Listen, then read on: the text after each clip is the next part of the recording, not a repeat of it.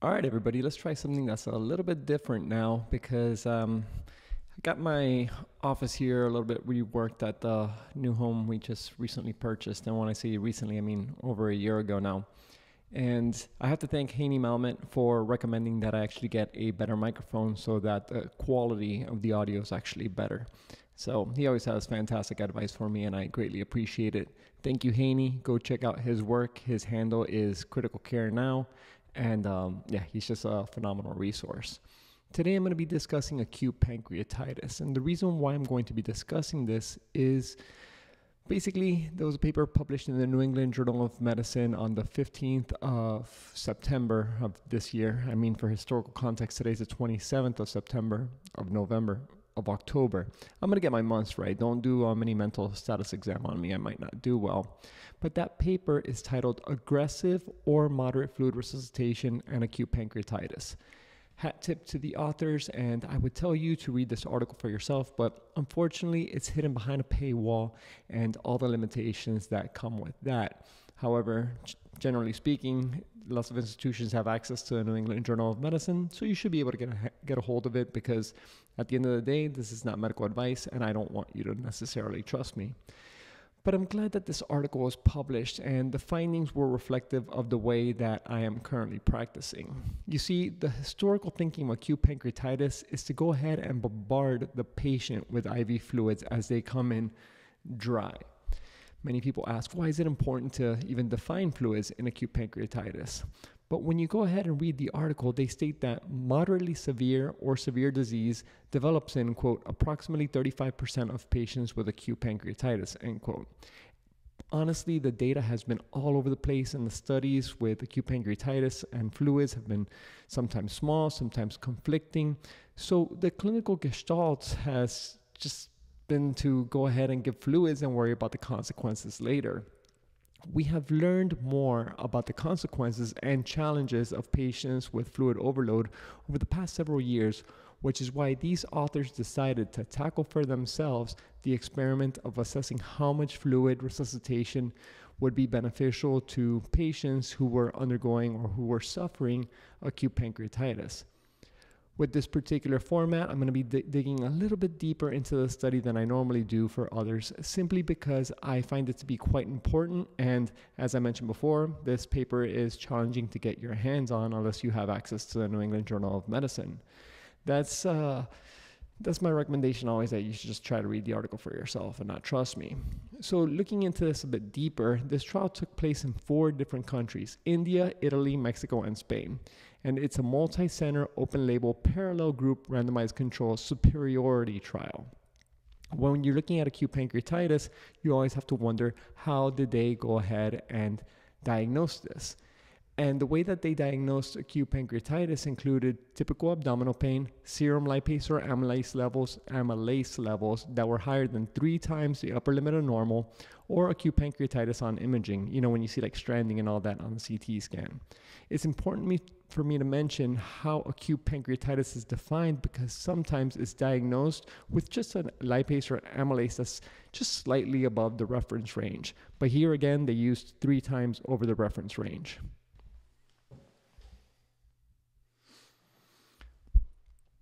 So let's do a quick breakdown of the 2 groups. There was a 1-to-1 ratio between the patients who were either in the aggressive fluid resuscitation group or the moderate fluid resuscitation group. One of the limitations of the study is that both, quote, patients and investigators were aware of the assigned trial groups, end quote. And this is a limitation because it does introduce bias. To define the 2 groups more specifically, let's start with the aggressive resuscitation group. These patients received lactated ringers, also called LR, at 20 cc's per kilogram of body weight over 2 hours. Then patients received an infusion of 3 cc's per kilogram per hour of LR. To put this into perspective, a patient who is 70 kilograms would receive 1.4 liters of fluid over the first 2 hours. Then they would receive a drip of LR at 210 cc's per hour. Again, this is just a patient who is 70 kilograms. If a patient weighs, for example, 200 pounds, then we will be looking at higher numbers. Let's use 90 kilograms for the sake of simplicity. That would mean that they receive an infusion of 270 cc's per hour. That seems like quite a lot to me for any type of aggressive fluid resuscitation. To be frank, even the most aggressive fluid resuscitators might not even give that much. But I could say that this is honestly quite extreme, thankfully. Both groups had a safety checkpoint where they would decrease or stop the infusion if there was a concern for fluid overload. Amongst the other goodies presented in the fluid resuscitation protocol, they state that checkpoints were performed at 3, 12, 24, 48, and 72 hours. If the patient was either hypotensive or had decreased urine output, the patient will receive additional fluid boluses at 20 cc's per kilogram. In the moderate fluid resuscitation group, it was far more moderate. Upon presentation, they would receive an infusion of 1.5 cc's per kilogram per hour. They would only get a bolus of 10 cc's per kilogram if the patient was deemed to have hypovolemia. Doing the same math as looking at the aggressive fluid resuscitation group, that means a 70 kilogram patient would receive an infusion of 105 cc's per hour of LR compared to the same 210 cc's per hour in a 70 kilogram patient in that more aggressive group. So keep that in mind. Similar to the aggressive resuscitation group, the moderate resuscitation group received additional fluid boluses. If the patient had decreased urine output or was hypotensive, defined as a SBP of less than 90, for example, they would go ahead and get additional fluids. The same checkpoints for safety applied here as well. Something else that's up for debate in some circles, not necessarily mine because I try to feed my patients who have acute pancreatitis sooner rather than later, is when to start feeding them. And one of the more recent evolutions of our management of acute pancreatitis includes starting oral feeding earlier in the course of the illness.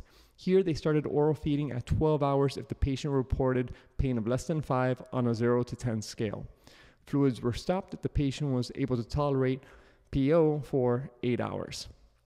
From what I'm seeing, this could be at 48 hours for the aggressive resuscitation group versus as early as 20 hours after randomization for the moderate resuscitation group. So let's take a quick look at the primary outcomes. And if they were here they were trying to see if there was a difference between the development of moderately severe or severe acute pancreatitis, which is why the patient was while the patient was being hospitalized. Let's take a look at the primary outcome.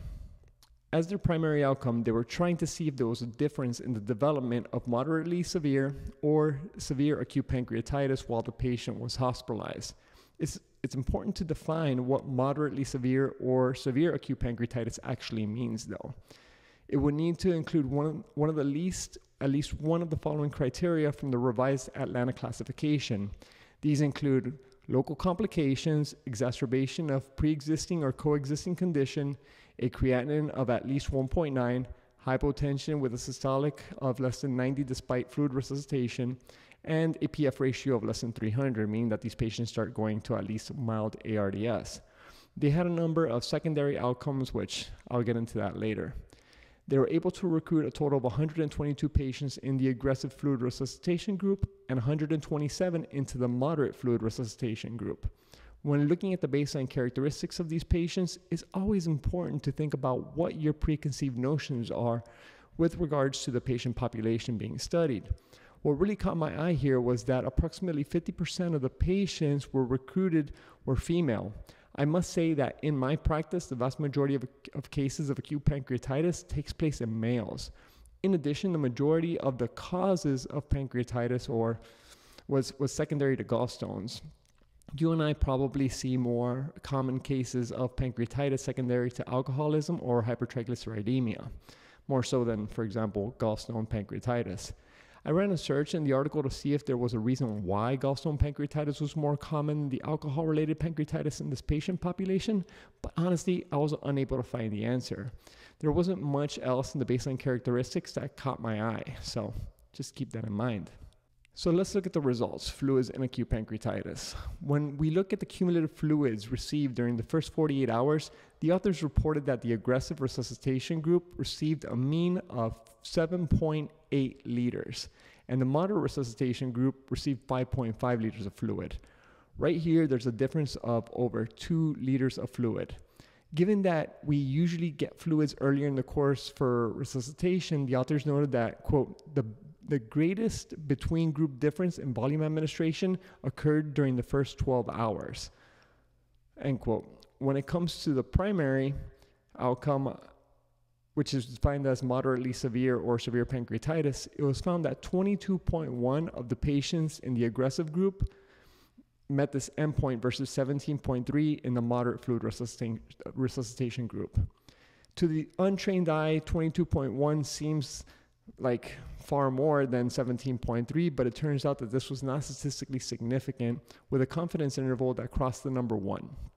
This was both on the relative risk scale as well as the adjusted relative risk scale.